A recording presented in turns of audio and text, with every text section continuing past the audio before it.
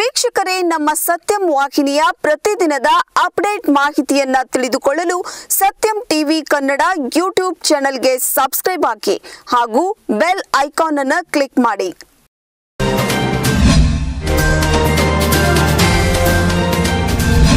ಹುಕ್ಕೇರಿ ತಾಲೂಕಿನ ಹೊಸೂರು ಗ್ರಾಮಕ್ಕೆ ತೆರಳಿ ನಮ್ಮ ಸತ್ಯಂ ವಾಹಿನಿಯ ತಂಡವು ಮುನಿಶ್ರೀ ಕುಲರತ್ನ ಭೂಷಣ ಮಹಾರಾಜರನ್ನ ಭೇಟಿ ಮಾಡಿತು. ಈ ವೇಳೆ ಗ್ರಾಮದ ನೆರೆ ಸಂತ್ರಸ್ತ ಮಹಿಳೆಯರು ಸತ್ಯಂ ವಾಹಿನಿಯೊಂದಿಗೆ ತಮ್ಮ ಅಳಲನ್ನ ತೋಡಿಕೊಂಡಿದ್ದಾರೆ. ನಮ್ಮ ಮುಂದಿನ ಜೀವನ ಜಡ ಐತ್ರಿ, ಎಲ್ಲ ತರದ್ರಿ.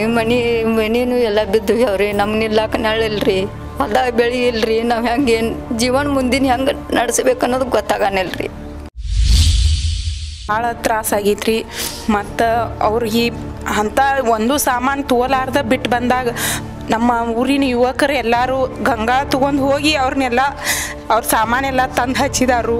ಅವ್ರಿಗೀಗ ಭಾಳ ಅವ್ರಿಗಿನ್ನ ಮನೆ ಅವಶ್ಯಕತೆ ಭಾಳ ಐತ್ರಿ ಅವ್ರಿಗೆ. ಮತ್ತು ಎಲ್ಲರೂ ಸಹಾಯ ಮಾಡಿದಾರು.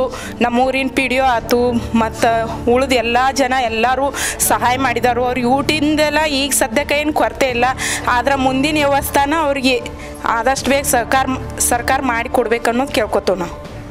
ಮುನಿಶ್ರೀ ಕುಲರತ್ನ ಭೂಷಣ ಮಹಾರಾಜರು ಹುಕ್ಕೇರಿ ತಾಲೂಕಿನ ಹೊಸೂರು ಗ್ರಾಮದಲ್ಲಿ ನೆರೆ ಸಂತ್ರಸ್ತರ ಕುರಿತು ತಮ್ಮ ಭಕ್ತರಿಗೆ ಸಂದೇಶವನ್ನ ನೀಡಿದ್ದಾರೆ. ಇದರಿಂದ ಭೂಕಂಪ, ಜ್ವಾಲಾಮುಖಿ, ಸುನಾಮಿ ಇವೆಲ್ಲ ಅತಿವೃಷ್ಟಿ ಇಂಥವೆಲ್ಲ ಆಗೋವಂಥ ಘಟನೆಗಳು ಕಾಣ್ತೀವಿ. ಅದಕ್ಕೆ ಗಿಡಗಳ ರಕ್ಷಣೆ ಮಾಡಬೇಕು, ಪರಿಸರ ರಕ್ಷಣೆ ಮಾಡಬೇಕು. ಮುಂದಿಂತ 5 ಘಟನೆ ಮುಂದೆ ಯಾವಾಗೂ ಬರಬಾರ್ದು. ಸಮತೋಲನ ನಾವು ಕಾಯಬೇಕು. ಅದಕ್ಕೆ ಏನು ಸಂತ್ರಸ್ತರಿಗೆ ನೋವು ಆಗ್ಯದ, ಕಷ್ಟದ, ಯಾರಿಗೆ ಆಶ್ರಯ ಇಲ್ಲ, ಮನೆಗಳು ಕೊಚ್ಚೋಗ್ಯವು, ಆರ್ಥಿಕವಾಗಿ ಎಲ್ಲಾ ರೀತಿಯಿಂದ ನೀವೆಲ್ಲ ಕೊರತೆ ಆಗ್ಯದ. ಸರ್ಕಾರ ಇದಕ್ಕೆ ಈಗಾಗಲೇ ತಾಲೂಕು ಪಂಚಾಯತ್ ಇರ್ಬೋದು, ಜಿಲ್ಲಾ ಪಂಚಾಯತ್ ಇರ್ಬೋದು, ಗ್ರಾಮ ಪಂಚಾಯತ್ ಇರ್ಬೋದು, ಪಿಡಿಒ ಹಿಡ್ಕೊಂಡ ಗುಮಾಸ್ತಕ ಪ್ರತಿಯೊಬ್ಬರು ಸ್ವತಃ ಬಂದು ಇಲ್ಲಿ ಶ್ರಮ ಪಡಾಯ್ತಾರು, ಸೇವಾ ಮಾಡೋದು, ನಿಮ್ಗೆ ಸಹಕಾರ ಕೊಡಾಯ್ತಾರು. ಈ ಪಟ್ಟಣದ ಆಸ್ಪಾಸ್ ಇರ್ತಾಗ ಹುಕ್ಕೇರಿ ಇರ್ಬೋದು, ಎಮ್ಕನಮಳ್ಳಿ ಇರ್ಬೋದು, ಸುತ್ತಮುತ್ತಲಿನ ಗ್ರಾಮದೆಲ್ಲ ಜನ ಸಹಿತ ನಿಮ್ಗೆ ಸಹಕಾರ ಮಾಡತ್ತೇವ್ರು. ಊಟದ ಹಿಡ್ಕೊಂಡ, ವಸತಿ ಹೊತ್ಕೊಳ್ಳಕ, ಎಲ್ಲ ಶಾಲಾ ಕಾಲೇಜ್ಗೂ ಸೂಟಿ ಕೊಟ್ಟ, ಅಲ್ಲಿ ನಿಮಗೆಲ್ಲ ಆಶ್ರಯ ಕೊಟ್ಟವ್ರು. ಆದಷ್ಟು ಬೇಗ ಆಗಸ್ಟ್ 15 ನಂತರ ಸ್ಕೂಲ್ ಶುರು ಆಗಿತ್ತು. ಮೊದಲು ನಿಮಗೆ ಆಶ್ರಯ ಸ್ಥಾನ, ತಂಗು ಸ್ಥಾನಗಳೆಲ್ಲ ವ್ಯವಸ್ಥೆ ಮಾಡಿ ಮುಂದೆ ಶಾಶ್ವತ ಪರಿಹಾರ ಕೊಡ್ತಕ್ಕಂಥ ವ್ಯವಸ್ಥೆ ಸರ್ಕಾರ ಮಾಡ್ತತಿ. ವಿಶ್ವಾಸ ನಮ್ಗೈತಿ.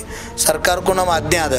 ಆದಷ್ಟು ಈ ಜನರ ಒಂದು ಅಳಿಲ ನೀವು ಕೇಳಿ ರಾಷ್ಟ್ರ ಮಟ್ಟದಾಗ ಕೇಂದ್ರ ಸರ್ಕಾರದಿಂದ, ರಾಜ್ಯ ಸರ್ಕಾರದಿಂದ ಏನು ಜನರಿಗೆ ಸಹಾಯ ಮಾಡಕ್ಕೆ ಸಾಧ್ಯ ಅದ, ಆ ಸಹಾಯ ಆಗಬೇಕು. ಈ ಸಂದರ್ಭದಲ್ಲಿ ಮಹಾವೀರ್ ಬ್ಯಾಂಕಿನ ಅಧ್ಯಕ್ಷರಾದ ಮಹಾವೀರ್ ನಿಲಜ್ಗಿ, ಪೂಜ್ಯ ಶ್ರೀ ಮಂಜುನಾಥ ಸ್ವಾಮೀಜಿ ಉಪಸ್ಥಿತರಿದ್ದರು.